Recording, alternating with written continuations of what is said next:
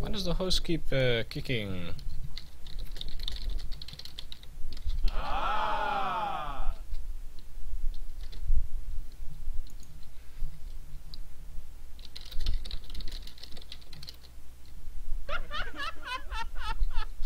Dadgum.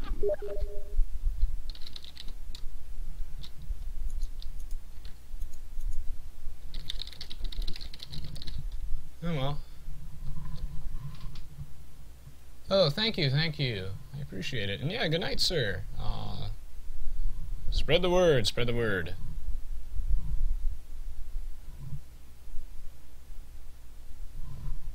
I would love to have more viewers, but I think a lot of it has to do with I don't really have a slight schedule for myself, and I don't think people know I'm streaming. But I always appreciate I always appreciate when people spread the word, I guess. So thank you. Good night, sir. Okay, so this is just a Michi 3v3 lobby that I just joined. I don't really play much Michi, so this will be fun.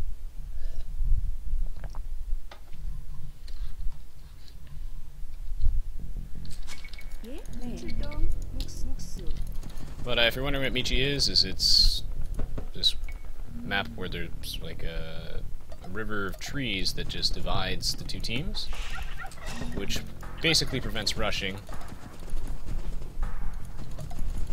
So yeah, just a random 3v3 Michi lobby that I joined.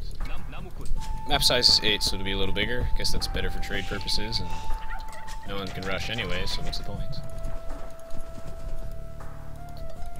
And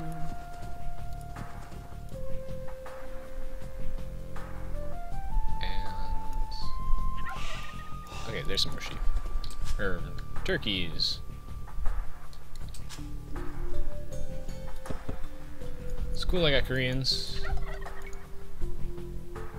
Enemy team has Saracens, Turks, okay.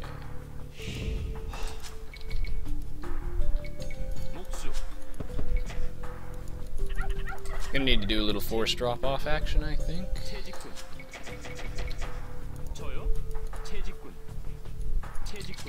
So I can keep that villager production up.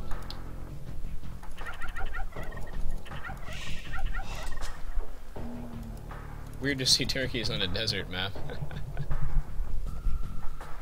Hello, sir. Asivo.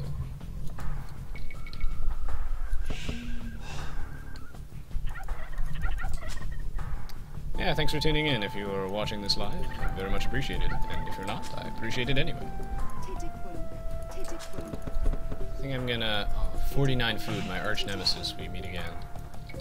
Put down a house, get some boar. Yes. Typically like to get loom before I hunt the boar, even though it's better if you can wait if you can, just because typically some latency in these online matches, and I don't want to take any risks. Losing villager is bad. It's actually really not worth it if you lose a villager for it. And yeah, Jesus, fast is fast. The 2.5 update for Aoe2 came out really recently, for Aoe2 HD, and it makes the UI update much faster, and just makes the game a lot nicer in general. I love it. So you may have noticed that's why the villager progress bar fills up so fast. It's because of that. Hello, Matt the Cat. Thank you for tuning in.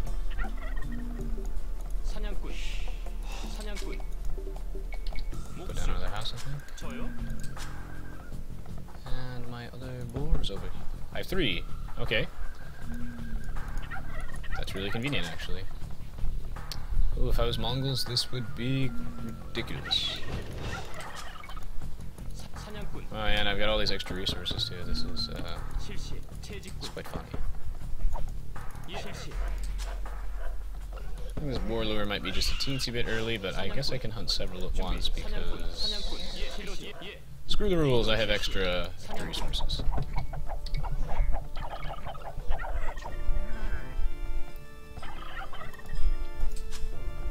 Yeah, so if I get enough villagers and food here, I can probably hunt all those boars at the same time. And this is going to make for a disgustingly fast castle age. Are there no hills in this map? Is that the thing? Yeah, okay.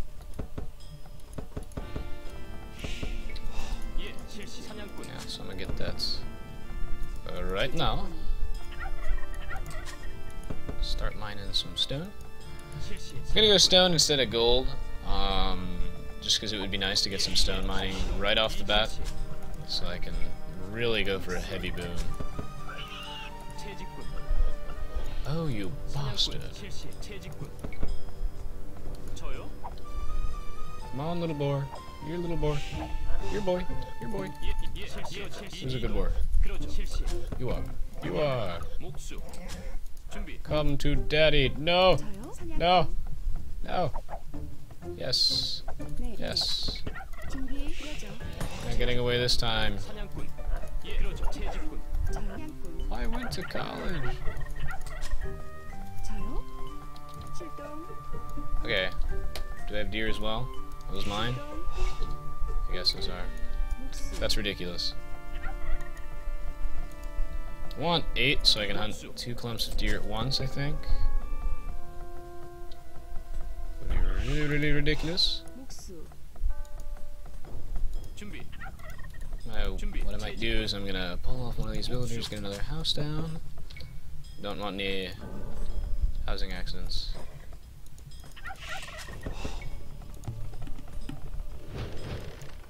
Okay, so we got 100 groups of 4. I'm sure my villagers will screw that up anyway.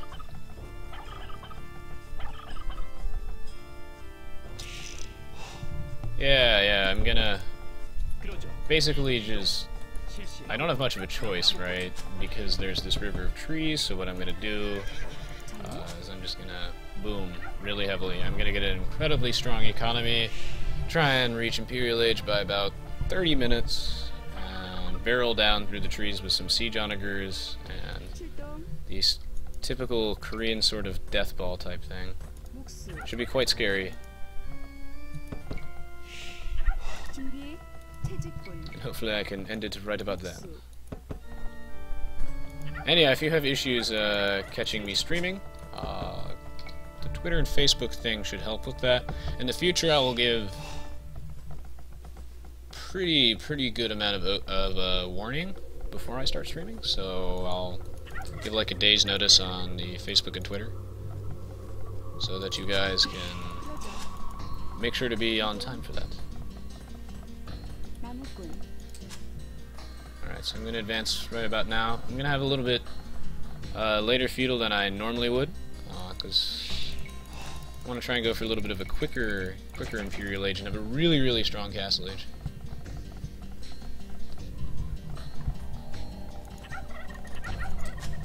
Yeah, I'm going to put out 1,000,000 town centers as soon as I advance.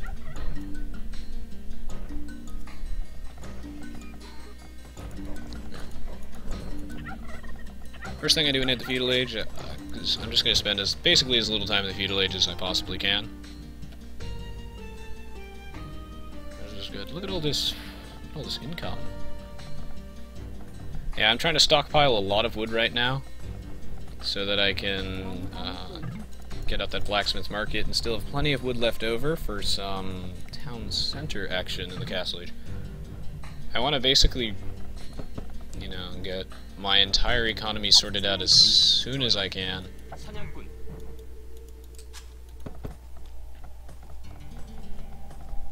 And I'm choosing to do a little bit of a slower feudal age to really amplify the strength in the Castle Age that I'm going to have. I'm going to pull these villagers off just a little bit early, and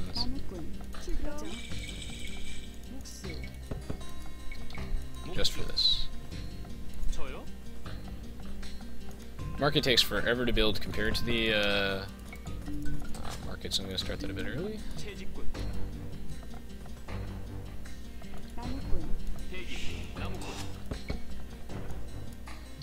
Alright, this is good. I'm going to advance basically as soon as I can. Cancel that one villager, and sell stone twice. Immediately advance. And then I'm going to maybe put one more on stone.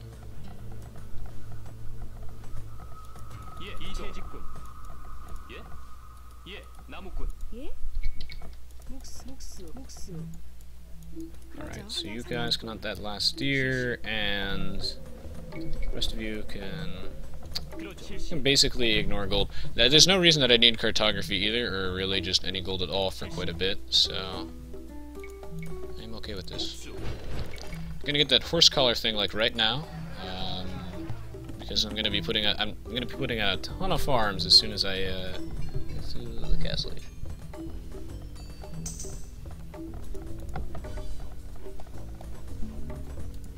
I do want a reasonable food income at this point, just to sustain that villager production.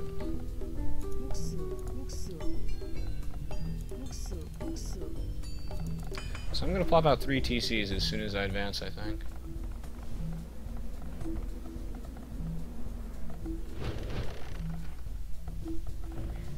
Probably be in my best interest to place them away from the frontish area. This is my allies' base, and this is my other allies' base. Okay.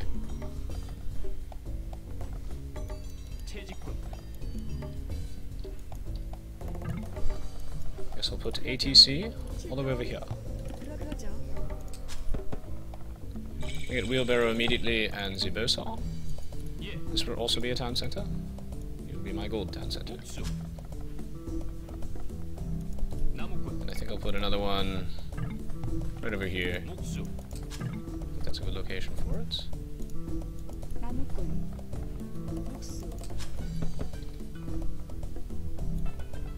Alright, cool. So my economy is basically set right now, and I've got a lot of extra housing bedroom for it, so this will be good. And I'm saving my wood for town centers really right now. You notice I build my town centers with tons of extra villagers, and that's so that it doesn't take so bloody long to build. I'll put another town center over here too.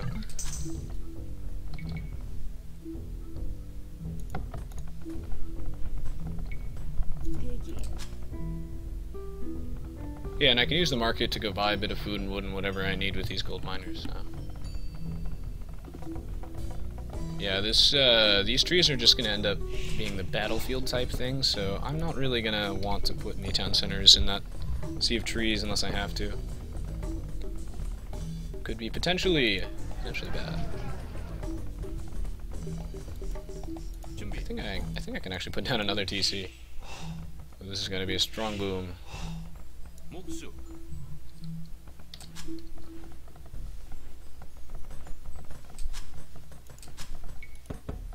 Yeah, so I can use those gold miners to go buy me some extra resources, and now it's time for Farm City. Farming Simulator.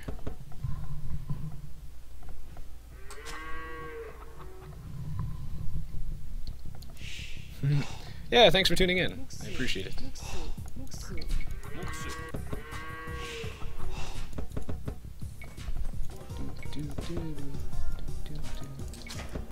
Aha! To the market. Out of food no longer.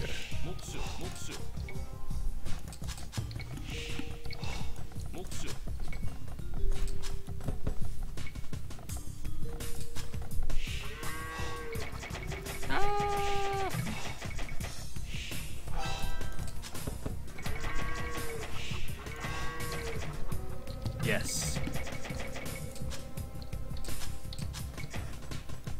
Guess I'll build that market right now since he wants it so badly.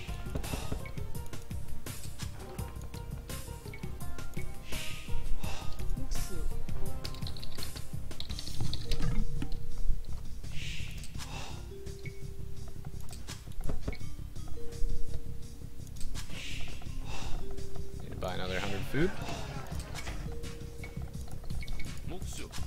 So I can sustain this villager production.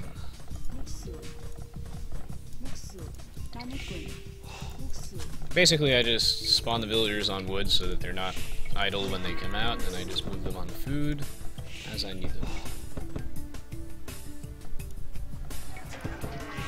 Oh, bloody hell. Stop being idle, I command you.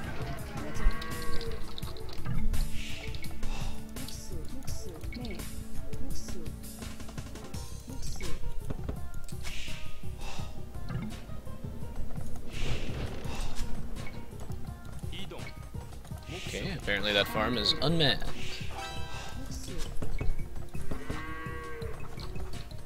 Yes. This one also.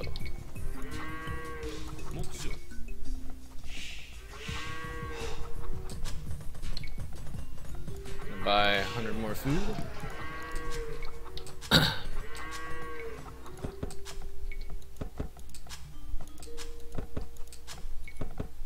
think I can start working on that cartography mumbo jumbo. Oh, actually, I can hold off a bit on that. But I do think I want to get my trade going a little early, just because Michi is really a late game oriented map. Basically, Michi is a test of how effective can you, like, how good are you at booming, really?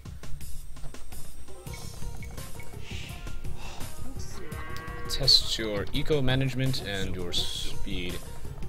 Very noob-friendly map, though. Just because it's really... you can't get rushed at all on this.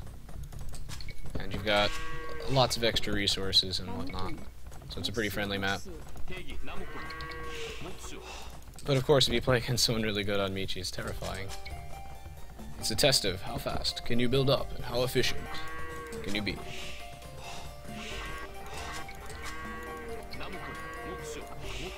I have to be careful not to get stuck in too many farms right now, because my sort of endgame eco is really not going to have any farms in it.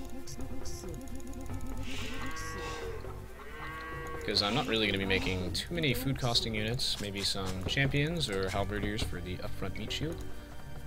The civs we're dealing with are the Britons, Saracens, and Turks, so definitely no champions. I got a lot of hand cannoneer potential. And a lot of archers. So trash units are definitely going to be skirmishers. Even less reason to invest heavily in the food. Won't need much. Then I can basically just use the market to advance ASAP. I'm just going to delete that.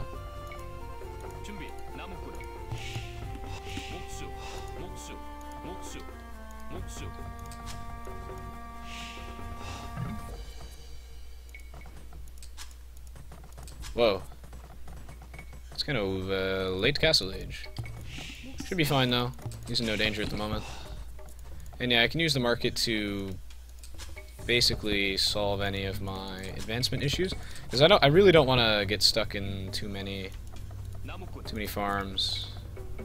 It's not necessary. And yeah, I think I want another 10 center over there so I can clear away a bit of these trees. Yeah, I want to really start advancing about now. Hit my goal of 100 villagers by 30 minutes, so this is good. My entire eco is not completely set though. But that's because it's 300 pops, so that's kind of tricky.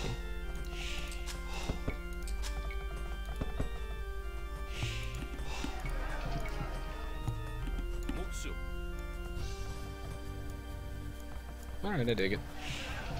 Let's get some of that trade caravan nonsense.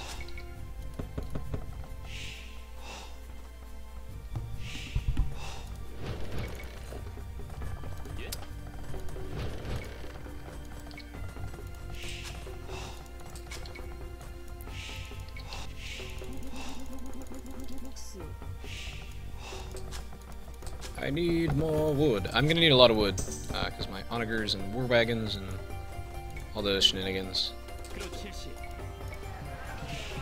Gonna want this castle here to protect those farmers.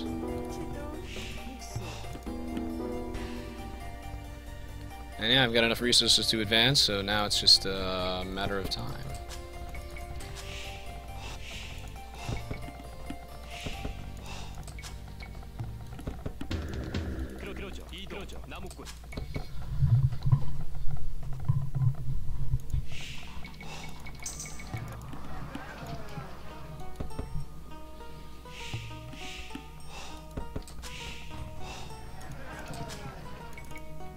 going to advance at this town center because I don't foresee using it anytime soon.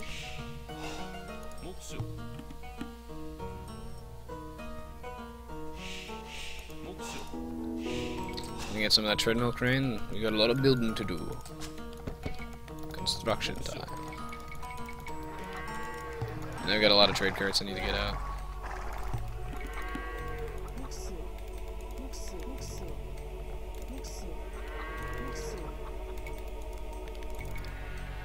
Alright. We need a lot of houses for this. Imperial Age is going to be a bit late, but it's okay. This is going to be one strong Imperial Age.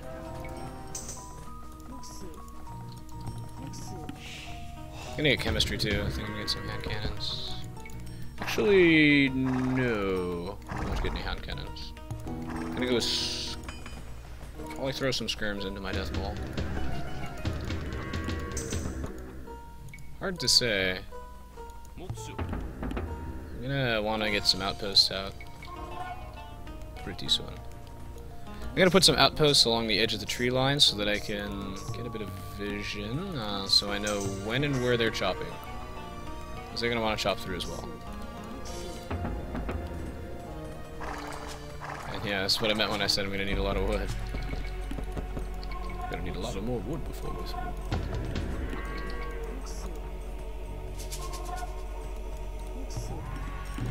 I can start removing farmers as soon as I get my Siege Onager upgrade, but that's an expensive upgrade, so...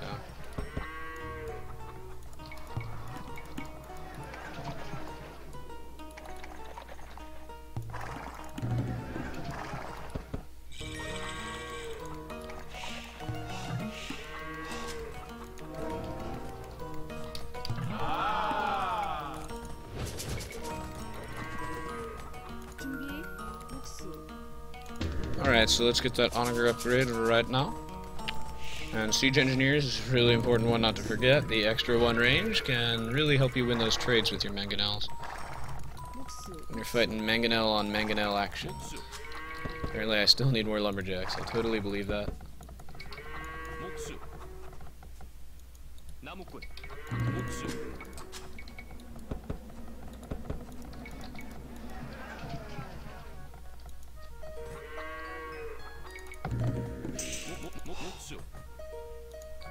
Let's get some of that bodkin, mumbo jumbo. Got a bunch of ranges over here, that's good. You're gonna need a lot of skirms. Well, I'm gonna put a lot of ranges over here. Want to space them apart just a little bit so the guys don't get clumps. I'm gonna want an outpost up here. So I know when he's coming. How's that Onager upgrade doing? It's done. So now I just need to get a bit more food and Siege Onager time.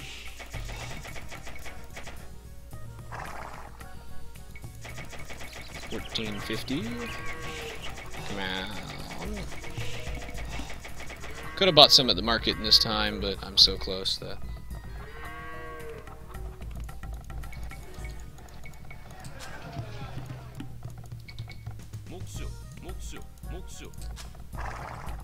Wait a minute, that's a trap.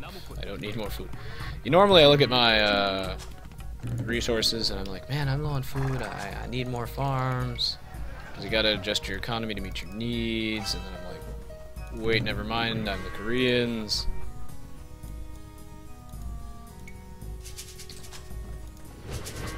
And unless I'm massing champs, which is totally a good option, it is a good option to go champs, but I'm not this game.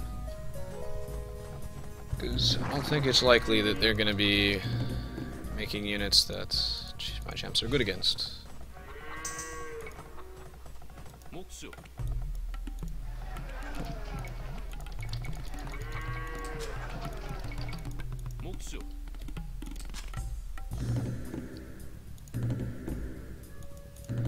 Get some of that thumb ring action.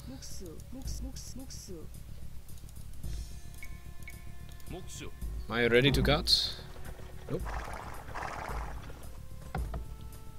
Gonna cut through here, I think. My 2s. My 1s. There's that Siege Onager upgrade coming along. Almost there. I could, aha. Thank you, Outpost.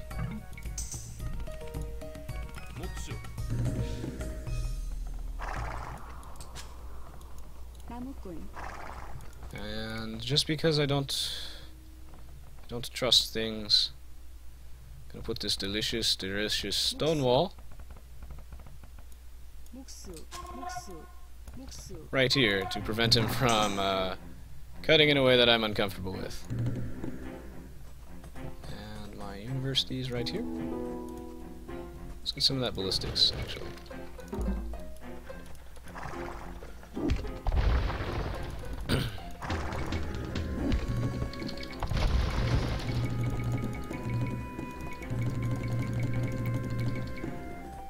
Basically, if they can cut their way to our trade, that's a problem, and these trees don't really act as a wall anymore, so I've got this stone wall to provide me a little extra warning.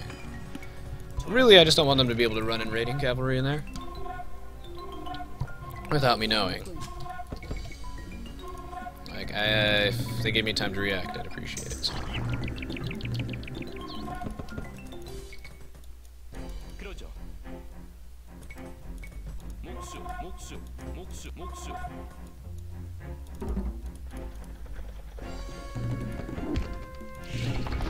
So we're gonna cut through this now. I'm gonna get chemistry right now. I've got all these skirms here, and these, to go with my onagers, seems a little excessive to have anti-archer on anti-archer, but I expect a lot of hand cannoneers. And a lot of archers. Difficult to say what the Saracen's guy will go for. He might have some camels in there, which means that it's probably a good idea to get some champs and halbs out. However, I think hand cannoneers can also do just fine.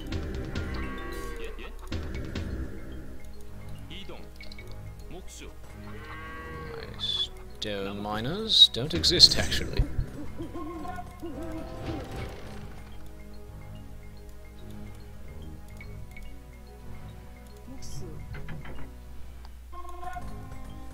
And how's this cutting going? Baby steps.